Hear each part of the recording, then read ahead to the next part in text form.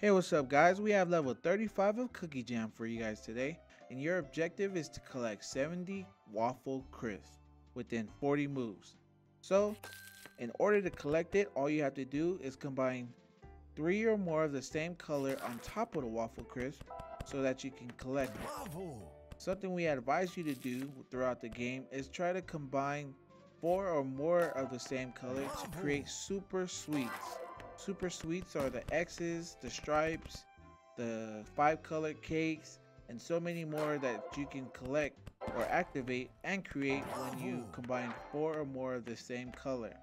Within 40 moves, make sure that you collect all the waffle crisps, and the faster that you collect it, the more bonus moves that you'll have at the end that will be added to your score if you don't reach 3 stars.